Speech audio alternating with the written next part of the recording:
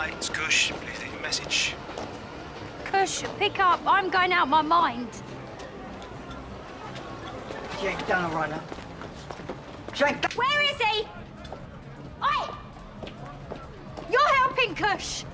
Where'd you get the passport? Say what? Why, Mayor Daddy's? What are you talking about? Hold up, Stace. I'm just as scared as you are, but Ruby wouldn't do that. Arthur reckons he is getting on a plane. I just want him back, Martin. He won't even speak to me. He said if I call the police, then I'm never going to see Arthur again. Stace, look, I've known Kush forever. Like, he is not going to do that. He'll be back. Hey, look, just go home. Arthur's not going nowhere. I promise.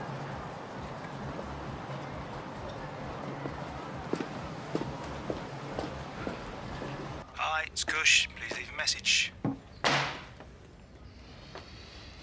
Stacey probably scared him off. I can't just do nothing.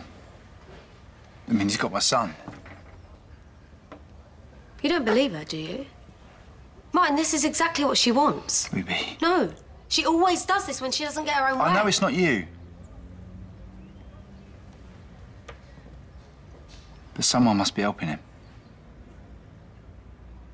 And yet, what if he does take Arthur abroad? You said he wouldn't. Yeah, well, I had to say that. I mean, you saw Stacey. She was devastated. It's my little boy, Rube. He's safe. It's Kush. I know, but it hurts. It actually hurts not knowing where he is.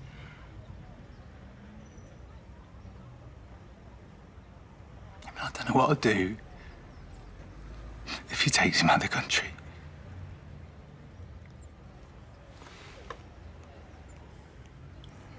We've got to find him.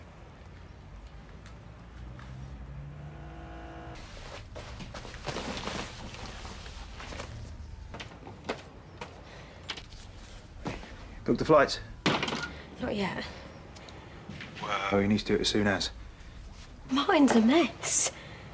I didn't know this would hurt him so much. Well, Stacey's threatened to call the police, so I need to leave today. You can't. Oh, it's too late. Kush, I can't do this. No, I don't have any other choice. I can't give you any more money. Well, where am I supposed to go? I wasn't thinking properly. No one was supposed to get hurt.